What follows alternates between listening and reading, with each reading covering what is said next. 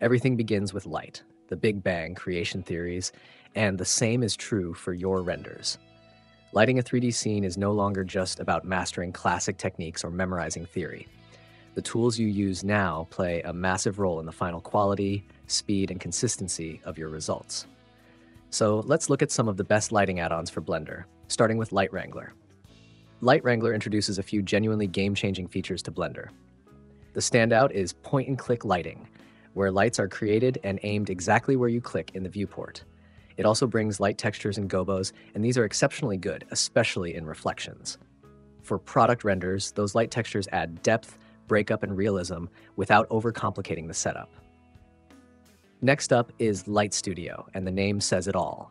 This add-on is heavily focused on product rendering, giving you purpose-built light sources for this style of work.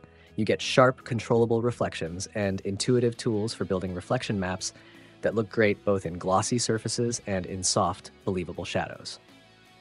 While these add-ons will massively improve your lighting workflow, it's important to be realistic.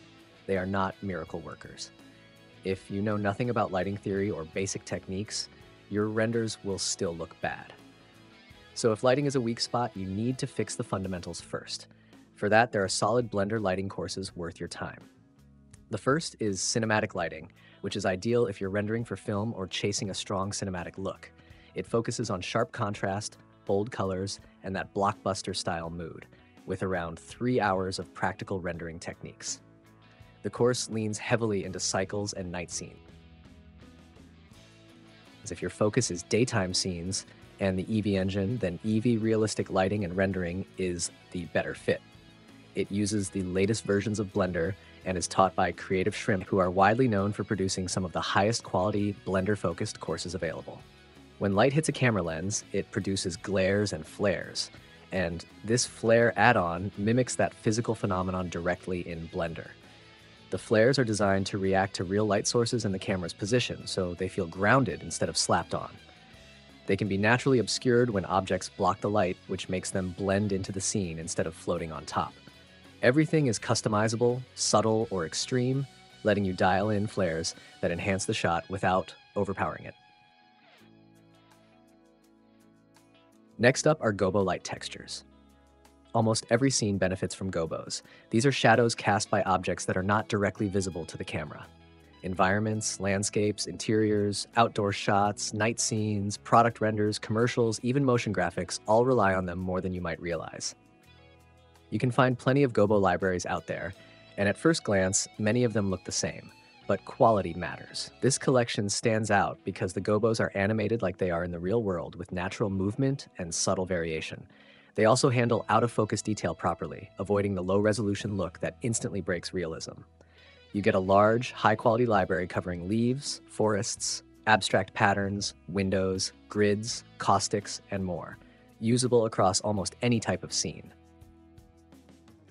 Next up is Leomoon Lightstudio, and this one is all about control. It lets you design your own HDRI in real time, directly inside Blender. You don't realize how important this is until a client asks for a reflection right there, slightly softer or move just a bit to the left. That level of precision is almost impossible with traditional HDRIs. With this tool, you can place, shape, and adjust reflections exactly where you want them on the fly. For product rendering and client-driven work, this kind of flexibility is not just nice to have, it's essential.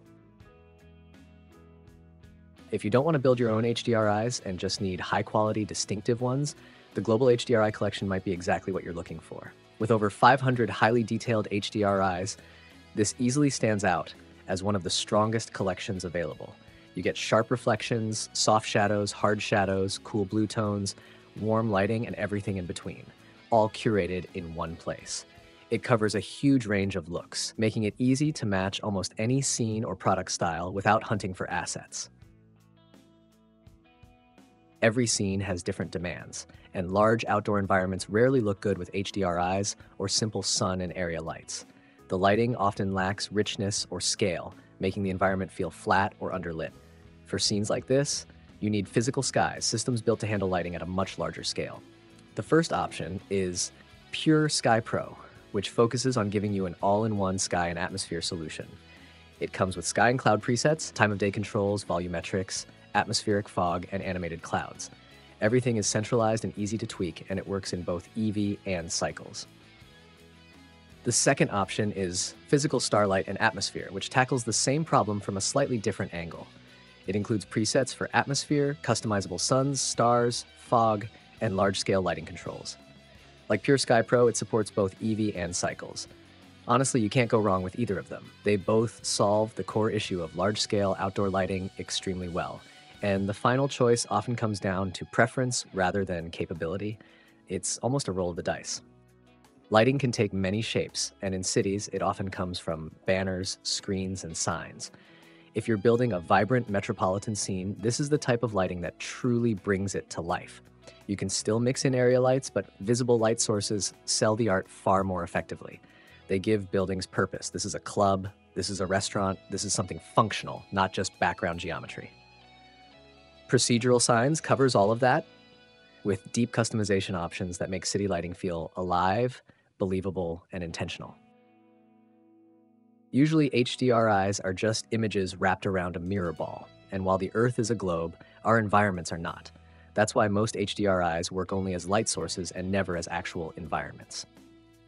Polydome changes that by reshaping HDRIs to match real spaces. If it's a room, you can use rectangular tools to capture walls, corners, the ceiling, and the floor. For outdoor scenes, you can define the sky and ground separately with, control over reflectivity to better fit the environment you're trying to sell. Again, different lighting scenarios call for different techniques.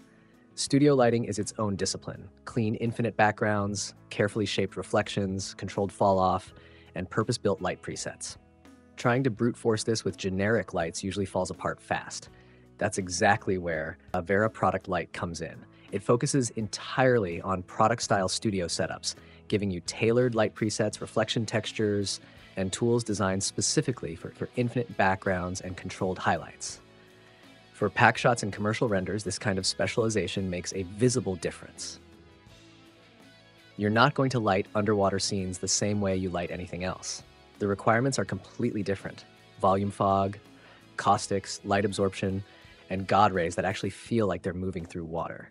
Doing this physically accurate in most setups will destroy your render times. That's exactly what real-time underwater environment is built for.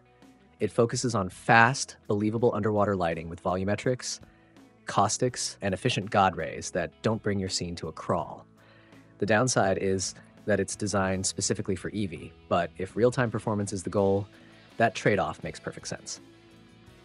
Not one to be left behind, here's my own pack, which includes a custom neon light collection.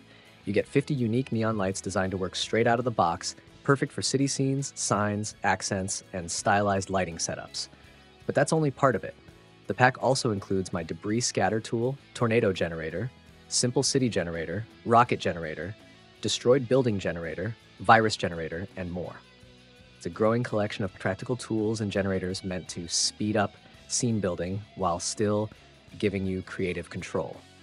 If you don't want your render to look like a Blender render, the camera itself needs to behave differently. Realism often breaks at the lens level, not the lighting. Lens Sim simulates real optical effects like chromatic aberration, lens distortion, and improved bokeh. It turns Blender's basic camera into something that behaves more like an actual photographic lens, adding subtle imperfections that sell it. And that's it for this list. All the links are in the description. See you in the next one.